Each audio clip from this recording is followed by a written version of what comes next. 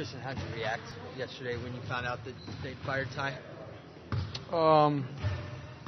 Obviously, you never want to see a man lose his job, especially a great coach and a guy that have a great relationship with like T. Lou.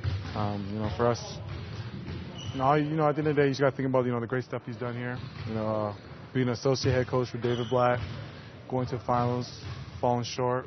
Not having Kyrie, K-Love, and then him taking over midway through the season and us winning a championship and having the most consecutive playoff wins as a new head coach.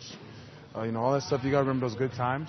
He's done a lot for myself and other players here. He's done a lot for the city, help us reach our goal, which is to win a championship. So, you got to give him a lot of credit, and he did a hell of a job here. Obviously, it's unfortunate, with the slow start. Management felt like it was time to make a change, and at the end of the day, as players, you got to roll with the punches. Hey, Tristan, you guys knew this would be a hard and challenging year. Yeah. Have you underachieved to this point, though? Yeah, I think we haven't played to our style. I think we have definitely let ourselves down. There's been multiple games where we feel like we should have won those games going into them, and there's been games where we've rallied back and then had chances to win. So, of course, I would never expect this team to be 0-6, but LD coaching us today, and whatever's going on with him, he told us to start a new chapter. Let's forget about the previous 6 games. All that matters is tomorrow against Atlanta. They came our home opener and kicked. So we gotta take the challenge and get some get back. 0-6 is a bad start, Tristan. Of course, no doubt. Mm-hmm. But are you concerned that the organization is going away from what you veterans were told your direction would be during training camp or even before that in the summer? I mean, no one's told me that they don't want to win or they're going a certain direction. So, if you know something that I don't know, then But for me, we just want to come out and play. Whoever's playing, we're playing to win until we're told otherwise. So that's going to be my approach every night, is to come out and compete and do what it takes to help put our team in position to win the game. When a team starts 0-6 and then fires the coach, what kind of message does that send to the players? Got to be better. Of course, in this business, I've been here long enough, so whenever they make a change, it's usually the coach. So that's the first domino effect. So we got to be better. So if we change it around and start winning games, then the fat won't get trimmed as much. Is it fair to say that you guys were emotional when you heard the news? Of course. T. Lou wasn't a coach that guys play for coaches that are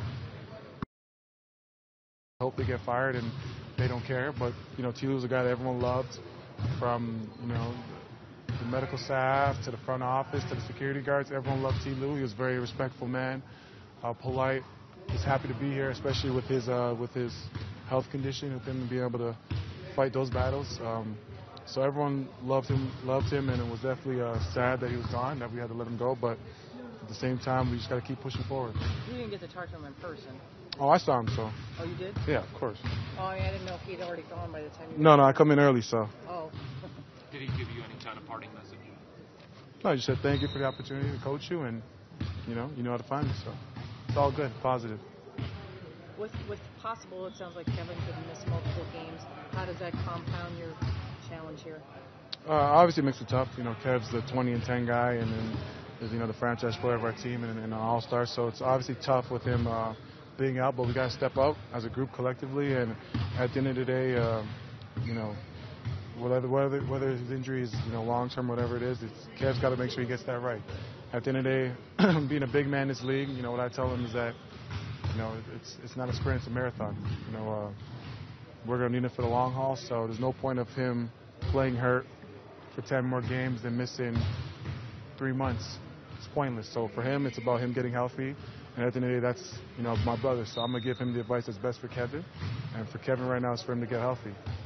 I asked the same thing to Kobe, but he said that you guys still want to compete, and he feels like you haven't played your best basketball, and you can play better. And Ty said that even the other night before he was let go.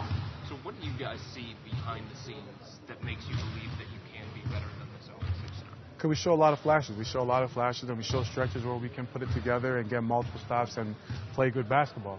But then there's times where we have, where teams come down 11 times and score 11 times on us. So we show the flashes and show that we can play the brand of basketball that we want to play, and it will lead to success. We just haven't been able to put it together for 48 minutes. So that's the next challenge for us. How tough of a step is that, though, T, to go from playing a 30-minute game or a 32-minute game to a 48-minute game?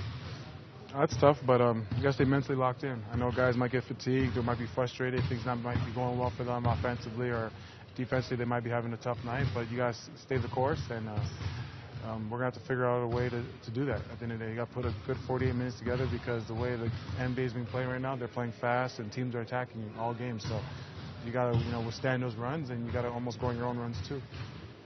You think you guys have been pressed into trying to do too much, individually trying to do too much, You mean like taking trying to do it on their own, like one-on-one? The world on your shoulders, kind of individually. Well, we don't got the players to do that, so don't have the player to do that. So our closest player doing that is Kevin Love, and he's out for some time. So in order for us to have some success or put us up in position to win some ball games, we're going to have to play the collective as a unit.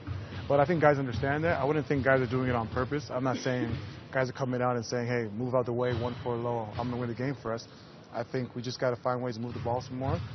And that just comes with just watching film and just trusting each other. So I wouldn't say there's no guy in particular that's trying to be selfish. I think we're just all just trying to figure it out, and we just got to do it together. Tristan, 2016 was only 2 calendar years ago. Mm-hmm. You marvel at just how different things are here in such a short amount of time. Yeah, it's a little different, but that's life, though. That's life. Every year, roster's gonna be different. Front office is gonna be different. So it's just part of the business that you sign up for. It's not like a marriage. It's more like a boyfriend-girlfriend type thing in the NBA. You kind of just date new people every year. So it's all good.